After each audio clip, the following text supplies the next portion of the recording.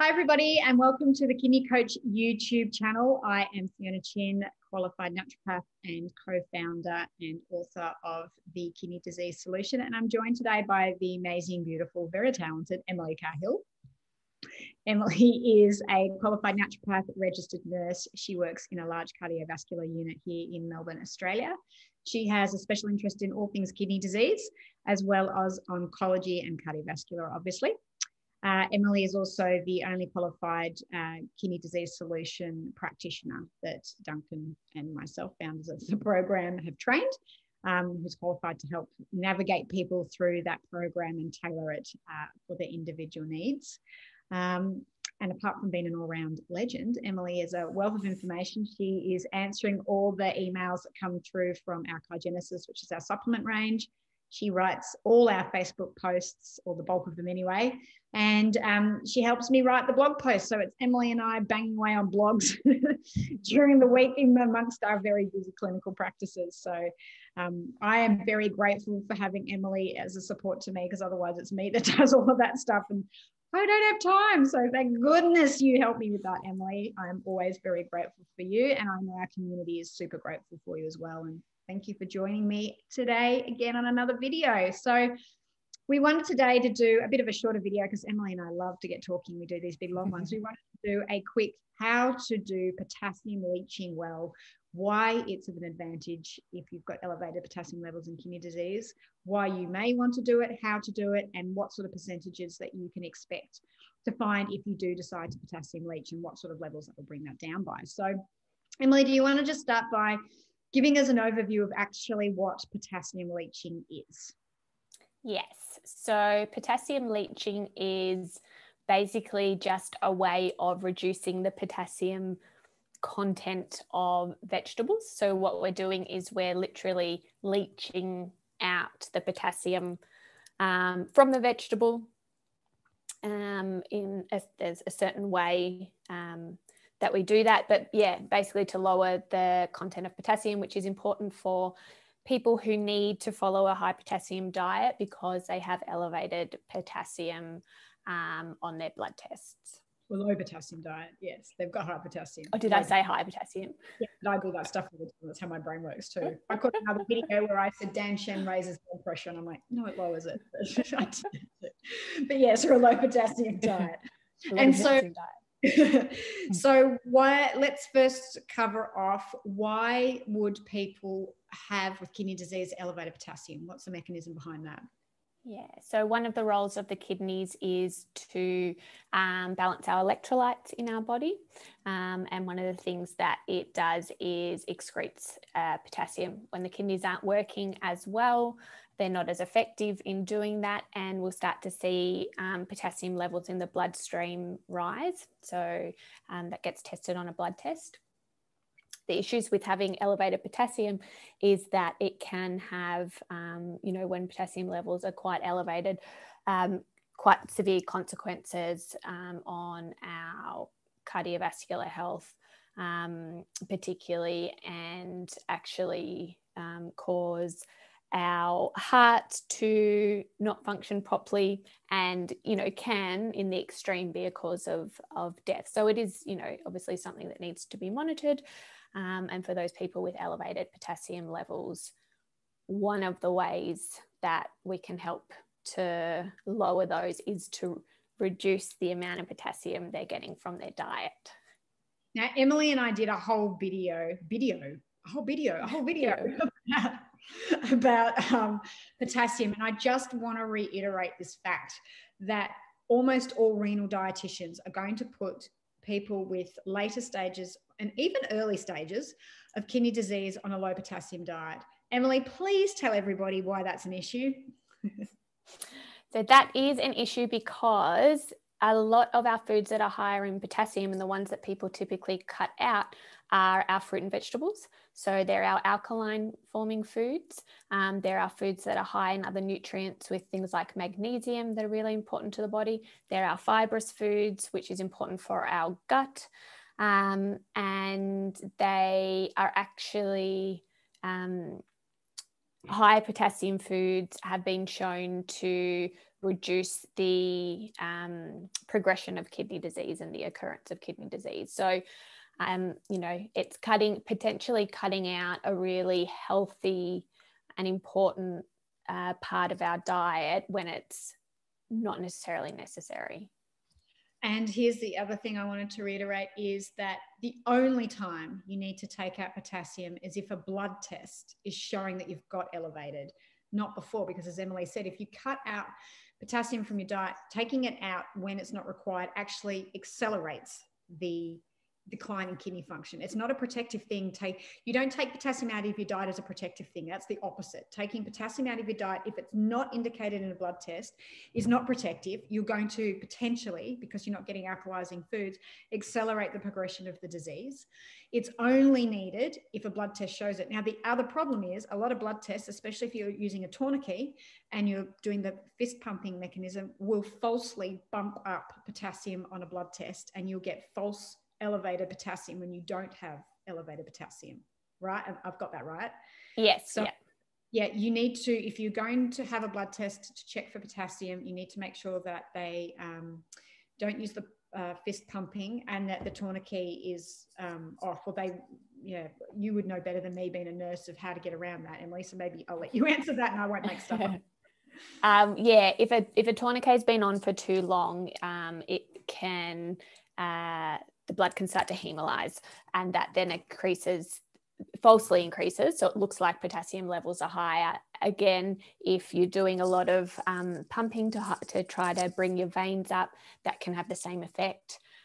So yeah, you want the tourniquet on for as little time as possible, and you know, not as tight as it'll go, only as tight as is necessary. To know that that's actually going to be an accurate representation of what your potassium actually is. And I would say, and I'll let you answer this for you, Emily, but in the percentage of kidney patients that I've seen, even in end stage, actually, there's not a lot of people that have elevated potassium. It's generally in stages 4 and 5. And I would see it in maybe less than 10% of my patients. And interestingly, in pets, they increase potassium in end stage renal. It's phosphorus that they take out, and they add in potassium to stop heart arrhythmias and cardiovascular issues, which I find that the veterinary world have got this right. It seems to be that the human world, for whatever reason, takes it out for no reason. So I don't know what percentage you see it in, Emily, in your kidney patients. What would you say? Yeah, only quite a low percentage, actually. Like I can only think of a couple of patients who've actually had elevated potassium levels on bloods. And were they on dialysis perchance? Because sometimes it's the way they dialysize that also bumps up the potassium. No, all the ones on dialysis, their levels have been okay. Okay. Yeah, because the fluid that they use, the dialysis has different levels of potassium, so that can affect it. Yeah. So I just want to reiterate that, because I feel like that's something that we bump up against in emails from renal dietitians that come in all the time, is why we don't have more emphasis on removing potassium. And I want to reiterate that unless you need to take it out, you will accelerate the disease and you potentially increase your risk of heart arrhythmias and cardiovascular issues by not having potassium in there. It's really essential. It's only when the kidneys have gotten to the point that they can't filter that you're seeing it on a correctly done blood test, should you start to then remove potassium from your diet. And I feel like Emily and I are the trailblazers to get this right in the renal community, because it's become one of these weird blanket things, a bit like the fish oil thing of a guy that just was eating a bit of fish and probably had a weird disorder, and it gets blanketed. And it's crazy how these rumors start and then just spread right across a faculty. And so again, if you go back and look at the video that Emily and I did on potassium a while ago, we've got the scientific studies there. We're not making this stuff up. We've had no issues with keeping potassium foods in people with kidney disease when their potassium has been quite level on blood tests. And we've worked with, in the kidney disease community, I think we've had, close to, 60, 70,000 people have gone through the program now. So, we're not making stuff up. So on the weird occasion that you have had a blood test and you've had the tourniquet done properly and you didn't pump your fist and, oh dear, your potassium levels are high and you've maybe in stage 4, stage 5. Emily, tell me, what is potassium leaching? How can they do it? And what percentages are we likely to see in a reduction of potassium if they do this method to try and get their potassium level down? Yeah, so potassium leaching, so I'll run through how you do it. So we do it obviously generally with vegetables, and generally vegetables that we're going to be cooking. So first thing to do, peel the vegetable. This is also important because in some vegetables, a lot of the potassium content can be found in the skin. So even just removing that can help a little bit. Cut it up into, fairly small pieces and put it in a large pot of water. Rinse the vegetables and get rid of that water. And then you want to fill the water and leave the vegetables in there to soak for at least 4 hours. So you want a minimum of 4 hours at room temperature, or alternatively, if you're really organized, you can let them soak overnight in the fridge and just leave it to soak. So after either the 4 hours or overnight, then you want to rinse that water. So remember that the water that's sitting in the pot is going to be really high in potassium. So we don't want to use that for our cooking because that's defeating the purpose. We want to get rid of that water, put it out on the veggies, and then you rinse the veggies again and then cook with them. And so that process of letting the vegetables soak and then rinsing, but also cooking as well, so cooking in itself will lower potassium, will lower the amount of potassium that you're then eating from the vegetables. And in terms of how much it's able to lower, that it varies a little bit between vegetables for one thing, but looking anywhere between 20, they say about, studies show about 20 to 40 to 50% reduction in potassium. And interestingly enough, I was looking at a study that showed that frozen vegetables, so if you've purchased the vegetables frozen, if you then do this process, you can actually reduce potassium by, even up to 90%. So yeah, that is a way that you're able to keep in some of the foods that you may otherwise have been avoiding, and also to still get some of the benefits from those foods which are really good for you, but are high in potassium that you might otherwise have reduced in your diet.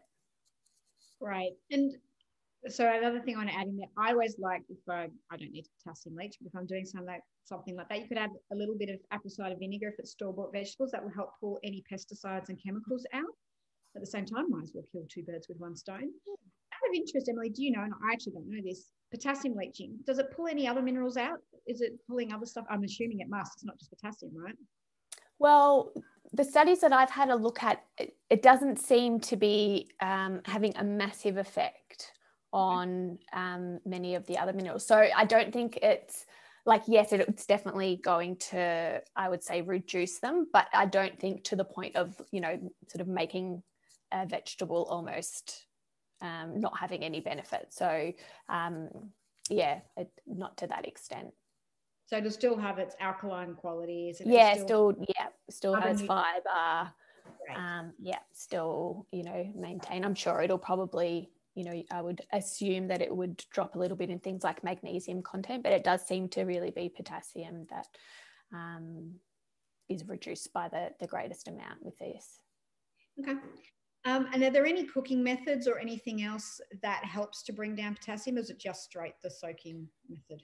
The soaking, and then generally it seems to be that if you boil foods, that tends to end up with the lowest potassium content, as opposed to, say, stir frying something, okay. Or even steaming. So boiling does tend to have the greatest effect. I guess the other thing to remember is you can overboil food to the point that I used to do when it was all soggy. You're like, is that a piece of broccoli? And that's when it can, you know, lose its minerals and some of its beneficial properties. So, yeah. So if it's sluggy and mushy and you don't recognise it, you've overcooked it. I think it's too much. Too much. Okay, so anything else you want to say about potassium and potassium leaching? I know this is a quicker video, so it feels very weird. And I feel like it's weird, isn't it? But I'm like, this is all we were going to do, a quick general one for people. So. Yep. Yeah, no, I think that's about it. Or I will quickly say as well, for people who have elevated phosphate, that boiling can actually reduce the phosphorus content of vegetables and even legumes and meat as well. So can also be used to help with elevated phosphate. And that's great for anyone who's watching this with pets. You can always boil then your pet's foods, because like I mentioned in kidney disease with pets, it's not, they actually add in potassium, but phosphorus is something they're really mindful of. And I've written a blog about what foods are high in phosphorus and what aren't. But if you want to make sure that your dog's getting enough, or your cat doesn't have it, it's just your dog. Cats are carnivores, people, not vegetarians. If you're cooking and adding alkalizing vegetables for your dogs, yeah, some people make their cats vegetarian, but don't even start me on that one, because they can't. Anyway, whole different. I don't think I knew that. Yeah, there's a whole cat vegan. But they can like vegetables, like they will eat vegetables. They're not meant to. Cats are purely meant to be carnivores. And there's a Joe Rogan talks about on his podcast about all these cats that are vegan. Anyway, I feel like it's a bit pushing our agenda onto a species that isn't. Anyway. You digress. Yeah, I digress. But yeah, if you've got a dog that you're doing that for, you can boil their food and then that will help get that down. But you want to make sure they get enough potassium. So I'm sure your vet will have added potassium in there to prevent any cardiovascular issues. That's all I have to say about potassium. And I highly recommend you go back and watch a longer video that Emily and I did in quite a bit of detail, where we really get on our soapbox about this potassium issue that we see in renal dietitians and things like that. And don't feel like we're having a go at renal dietitians. We get very upset when there's big blanket statements made, when there's research that's very contrary to that. And especially when the research is saying that you'll accelerate the decline of kidney disease, which we're all trying to prevent, if you take out potassium when it's not needed. So if you're unsure about this, please make sure you check with your doctor. Please make sure the nurse doesn't do the tourniquet too tight. Please make sure you're not fist pumping, holding a ball, anything like that. And if you're really unsure if you get borderline potassium levels, I recommend you have 2 to 3 blood tests done with a week apart to give you a really good idea if you actually do have high potassium levels. And if you want to know whether potassium can come down and normalize, then have a look. Emily and I did a video last week or week before, somewhere in there, on a case study that Emily had, and she had elevated potassium, but that came with very early stages of kidney disease. And I think in that stage, it wasn't due potentially to the kidneys. It sounded like she was dumping and doing some other weird stuff with calcium and her electrolytes. And that normalized almost instantly when Emily started working with her. So yeah, so just make sure you check on bloods before you start taking out potassium, because if it's not needed, please don't do it. I think that's it. That's all. Awesome. Well, that was short and sweet, Emily. I feel very bizarre. I feel like I haven't done enough, but that's okay. Sometimes people just want a quick 5-minute video, and we always do these great big long ones. So hopefully you've enjoyed this one, being a bit shorter. If there's any topics that you want to particularly know about, please leave a comment below. I do read those and check those every day. Make sure you hit subscribe and give us a like. If you want to know more about the kidney disease solution, head over to our website, www.kidneycoach.com. If you have any questions and you're on the program, you can send an email to support@kidneycoach.com. If you want to know about our supplements, send an email to support@kygenesis, KYGENIS.com. Emily will answer that for you. Otherwise, please make sure you join our Facebook community. It's Facebook.com/Kidney Coach. We've got such a beautiful community on there. Emily is writing posts for that every day. They're really informative.